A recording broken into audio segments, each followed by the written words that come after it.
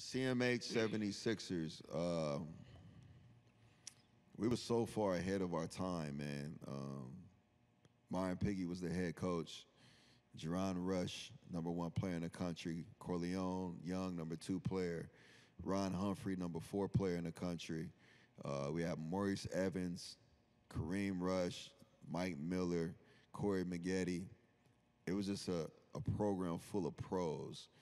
But we never really talked about NBA. You know, we traveled. It was the #1 Nike team in the country. We broke a lot of rules that we didn't know existed. You know, the way we traveled, the way we moved. And it's crazy because all the rules we supposedly broke and people went to jail for and people got suspended for now is legal. Name, image, and likeness, right? And